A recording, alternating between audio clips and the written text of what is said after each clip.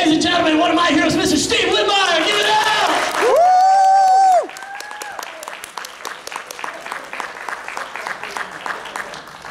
Oh my goodness, thank you guys. I'm standing out there thinking, oh, this is, I shouldn't go in because this guy's doing a panel. I guess I just sit here. Yes, sir. It should be turned on, ready to go for you. Hello. It does work. It does work. Are you like moderators? I'm your moderator, yes, sir. I'm a mobile mic stand. Oh, okay. you're gonna be with these guys? Yeah, I'll walk out there and. I'll get the hang of it. Just give me time. Welcome to Knoxville, sir. It's good to have you here. I am extremely happy to be here. Is there anybody here who's actually I know what a Tennessean is, but Knoxvillian? So I don't know how you say it. Knoxville people? If you are, raise your hand. Oh, quite a few. Yeah, okay. I'm a fellow Southerner originally from Atlanta, so nice to be here. It's good to have you. Welcome to Fanboy Expo. It's good to have you here as well. Thank you. Yeah, I'm thrilled to be here. I don't know what we're supposed to do. We're going to talk and do questions? It's Q&A. It's story time. It's your show. Well, let's do that because I find it more interesting to listen to what you guys would like to hear about instead of me rattling on. So, I don't know, if anybody has questions, why don't we try that, and that'll spur stories for me if that works for you guys. That's great. That works. I got a question right over here. This gentleman right here. I got the mic. What is the funniest thing that has happened while working for Sesame Street or Muppets? I don't know if you worked on Fraggle Rock. I did. Oh, you did? Wow. But Yeah. anything Dark Crystal for that matter. The funniest thing that ever happened. God, there's so many. I have to tell you that a lot of it has to do with the work, but part of it came from the fact that it was the same group of people for such a long time. You know, we had our little core group of puppeteers and the people who build the characters, and we were really like a family, you know, a family of choice, and we traveled all over the world doing this work. And one of the things we always did was play a lot of practical jokes on each other. Particularly, it started as this tradition with Jim way back, with Jim Henson. I assume most of you know who Jim Henson was. And we would scare each other a lot. Like, it could be as simple as, you know, hiding behind a door and jumping out and saying, ah, you know, somebody jumps. We did some really elaborate ones where people, my wife and actually, believe it or not, the executive producer of the Jim Henson Hour and myself played a joke on Dave Goles, who does Gonzo, in the parking garage of the Sutton Place Hotel in Toronto, big echoey concrete place. So we went up one morning, like way before Dave, and we knew where his car was, but so I'm hiding behind the car, and I think my wife was in another spot, kind of covertly, where she could just see him when he walked out. Karen, my friend Karen, was over here, and we were like, and I got the signal just as he's whistling, he's having a great morning, there's nobody around, he walks up, he puts the key in the door, and we jump out. And we got it all on videotape. So, you know, of course we could embarrass Dave a lot. There's a million different stories like that, and but really and truly, the stuff behind the scenes is some of the funniest stuff, whether it's with the characters or with just the fun, you know. Long answer, but it explains a lot about the Muppets, that it was the same group of people for such a long time. All of those people were very close with Jim, and Jim gathered this sort of core group around him of people that he wanted to spend time with, as much as anything. And of course, we had to work, but it was a lot about that group of people he wanted to spend time with. So lots of memories and lots of fun in that department. I hope that answers your question. How did you get your start into puppeteering? Like, what made you fall in love with that? It was really the Muppets themselves, because I was never that interested in any other type of puppetry. You know, string puppets. I had marionettes when I was a kid, and they were always a mess and tangled up, and my mom would have to try to. It was a mess. I had no luck with that. I wasn't coordinated enough to make that work.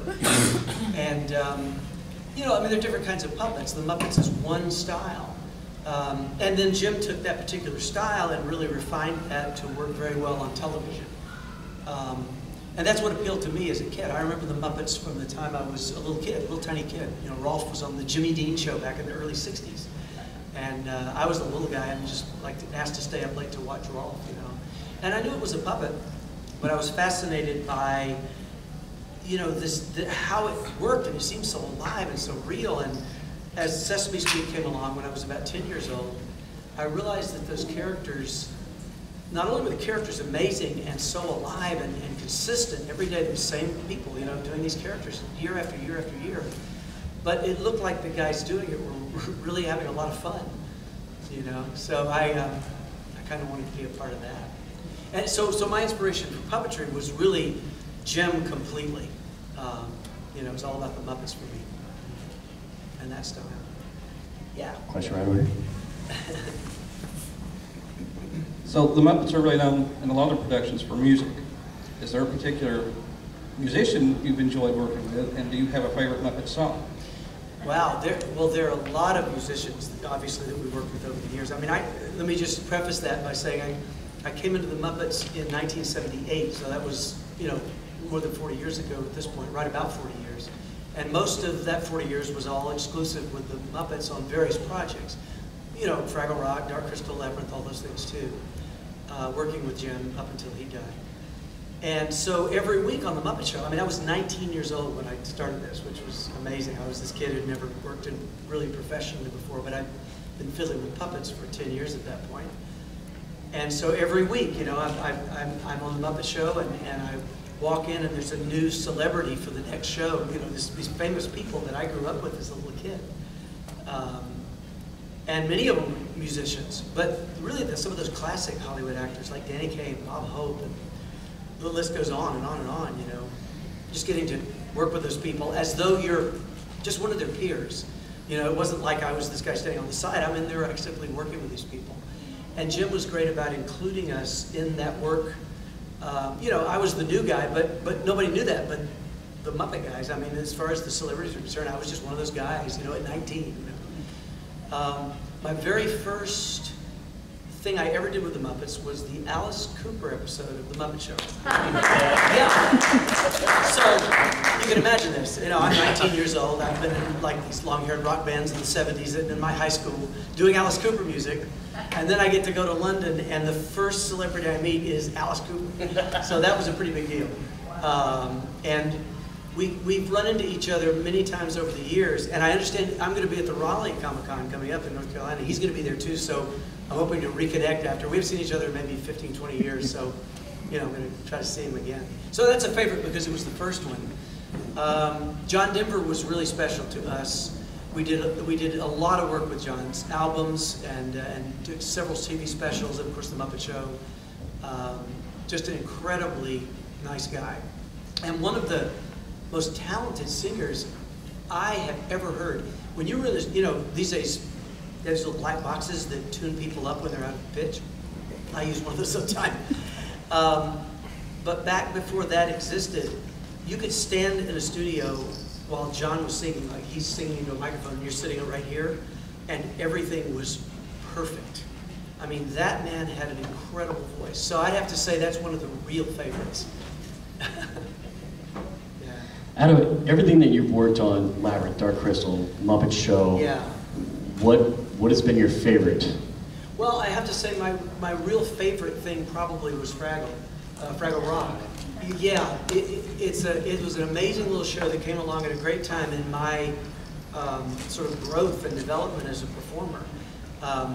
It was at a stage when Jim wanted to go off and sort of focus himself on things like Dark Crystal and Labyrinth and those new projects. And it was almost as though, this is not the total thing, but it's almost as though he set that series up so all of us could be working on something and getting better at it while he was developing other projects.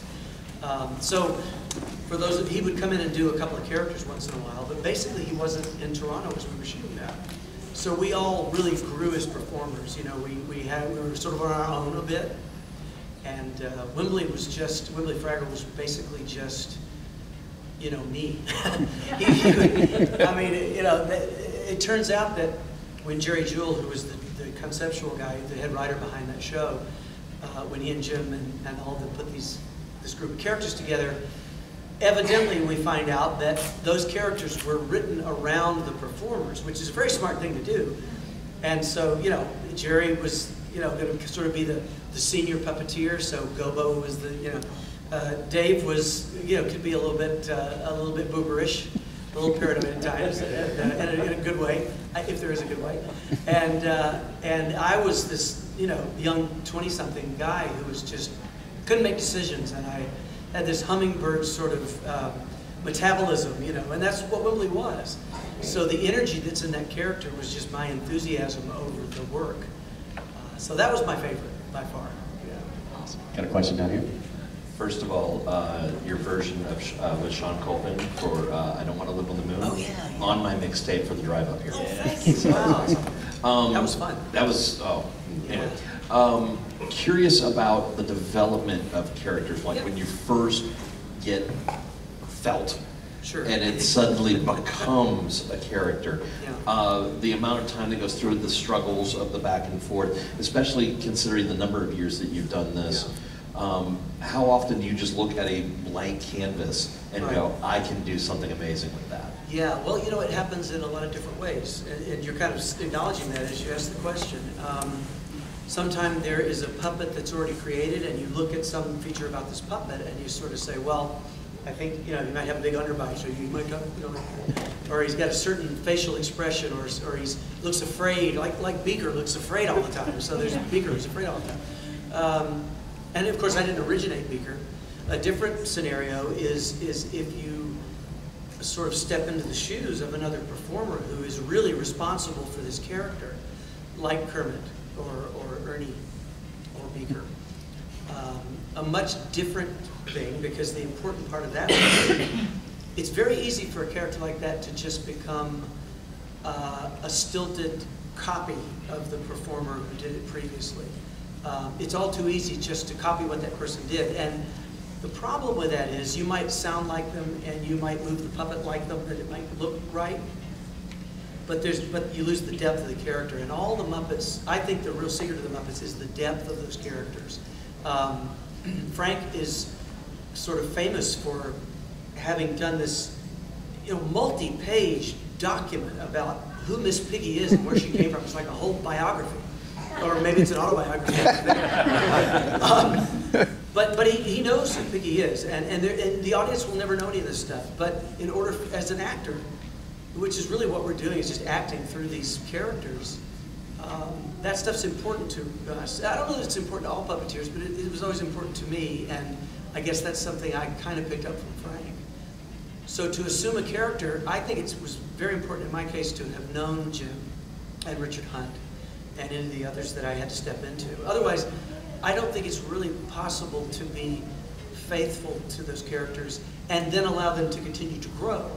Because if Kermit was exactly the same as he had been when Jim passed away, we would have never done the Christmas Carol or Treasure Island. Jim had not used Kermit in ways like that. So we had to let him grow a little bit. It was just incredibly important to me for him to stay based on what I knew of Jim, having been around Jim. So that's super important. And then sometimes one of us will open our mouth and some silly voice will come out occasionally, and then the puppet gets built around the character. Bill Beretta is quite infamous for that. A character like Pepe the Prawn, if you know who Pepe is. That's a character that Bill sort of walked in with and picked up a puppet. And it wasn't a prawn, it was just this voice he did, based on his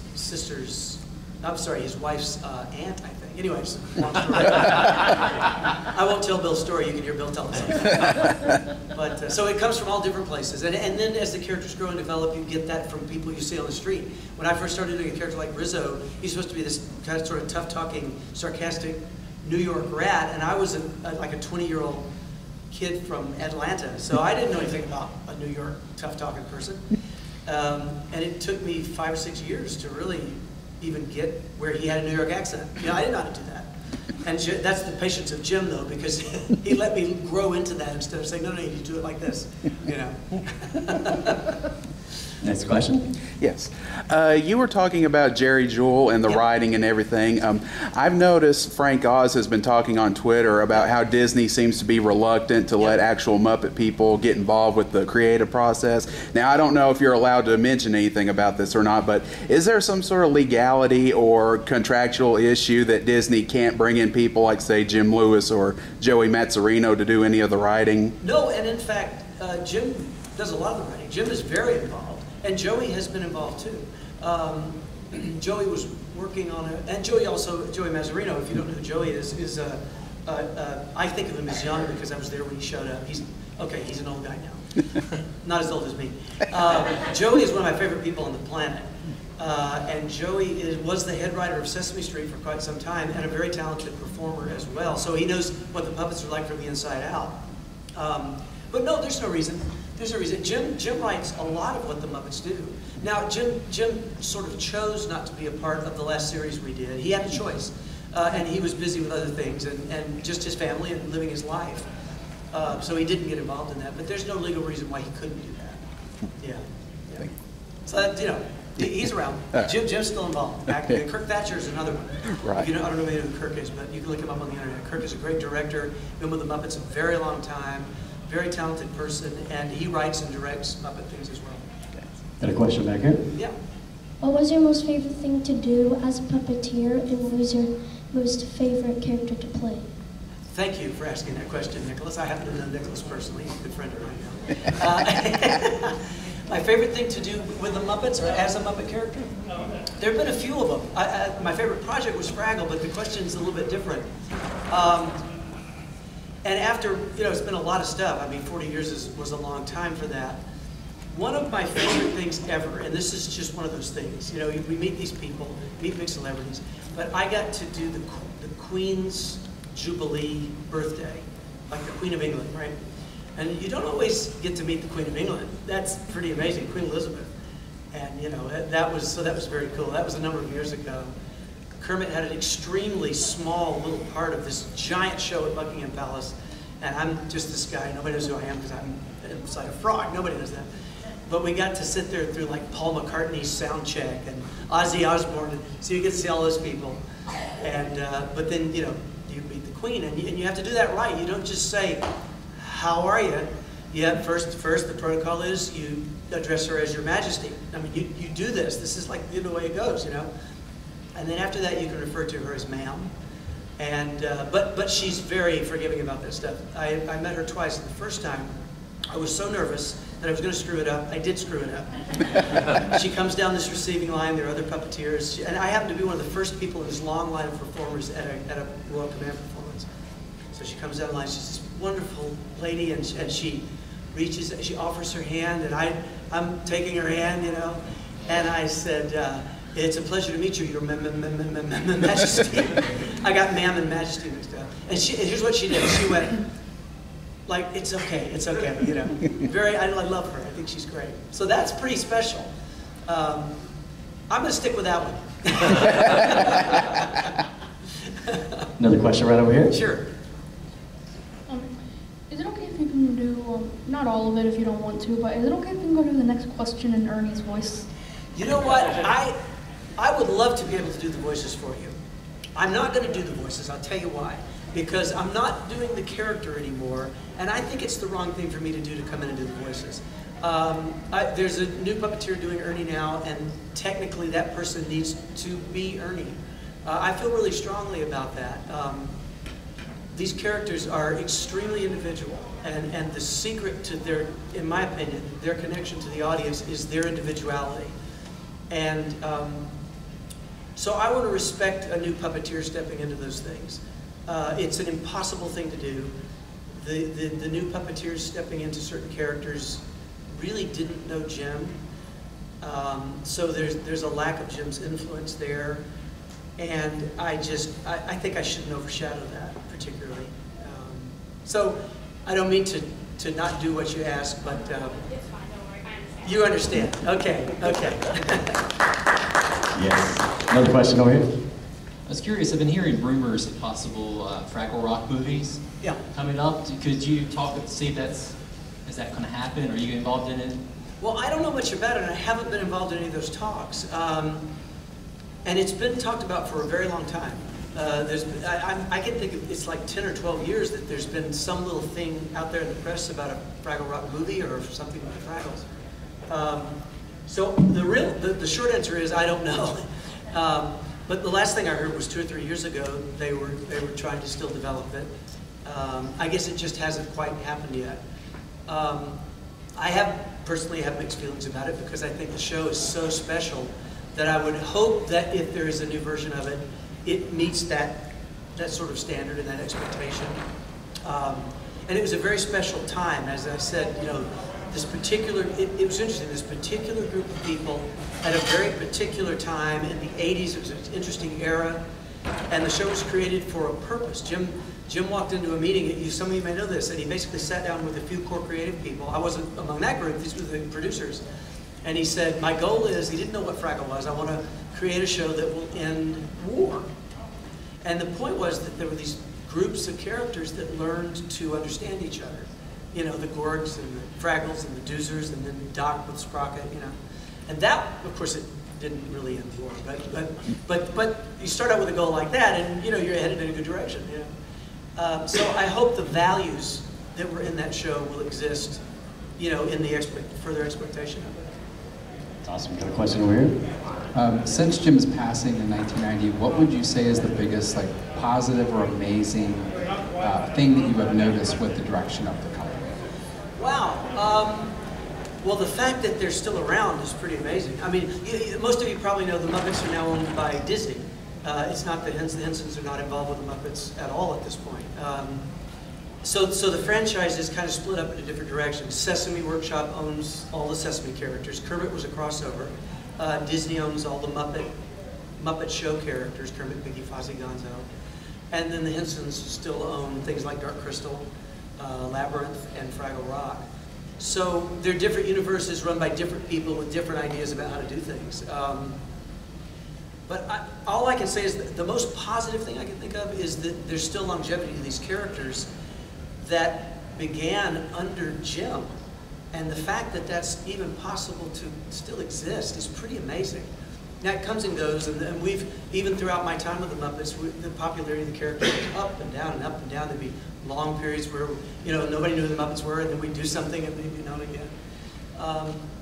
But there's a real spark in there, a real spirit that continues to hopefully push them forward in a way. You know? And I feel like that is something that Jim instilled in his people that he surrounded himself with, and I feel it. And a big part of what I always tried to do was, you know, find a reasonable way to share that with the fans, because that's the point, right? Is that hopefully you guys pick up on some of that too. Awesome. And we got time for one more? There's an actor I think never gets enough credit, and since you got to work with him on Muppet Treasure Island, what was it like to work with Tim Curry? Yeah, it was incredible. The backstory on Tim Curry is that, and I'm just going to tell you the story, it's going to take a minute, because it's my story but his story. I was a massive Rocky Horror fanatic in the 70s. Yeah. I'm like down there, my wife and I are down there on Friday and Saturday night for both showings at midnight and 2 in the morning, dressed up in the whole 9 yards with the stuff and throwing it. We did the whole thing, like every weekend for years. Then when I got to London, I'm doing the Muppet Show, and I suddenly realized, wait a minute, this is where they shot Rocky Horror. I'm still 19. So I went about trying to meet every person who had a part of Rocky Horror, like from the, you know, all those names on the credit. And I met Richard O'Brien. It's a long story, I won't go into that. He's a terrific person, and we kind of got to know each other a little bit. And then suddenly we're working with Tim Curry on this film. In the meantime, you know, he put out a couple of great record albums in the 80s, I guess. My wife and I had gone to hear him sing when he came through Atlanta. He let us, we were allowed to go backstage. I just said, I'd like to meet Tim Curry, kind of thing. And I had gotten a picture of him playing William Shakespeare from the same studio where we shot the Muppet Show. And we had this long talk about it, and he signed it for me. So fast forward 20-something years, he shows up to do this film with us, and I'm trying to be not a total geeked out fan, you know, even at that point. And I'm going to be playing opposites, so I don't want to make a fool of myself. And Brian Henson says, we're walking across the studio lot. I've just met Tim Curry. We did a read-through of the script.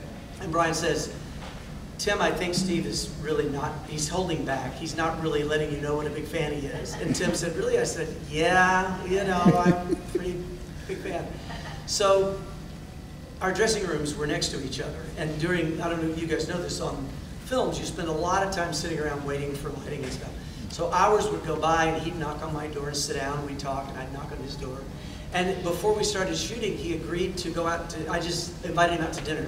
So it was me and 4 or 5 other of the performers, and we just went out and had a very informal, get to know each other dinner outside of the context of the film.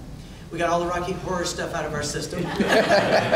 he loved that film. It's just he got so typecasted and he was trying to do other things. And I love him. He's a terrific person, and I'm glad he's still kicking. Awesome.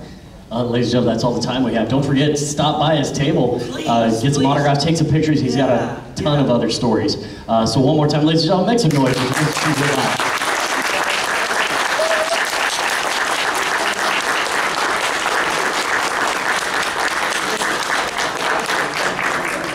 Thanks, everybody.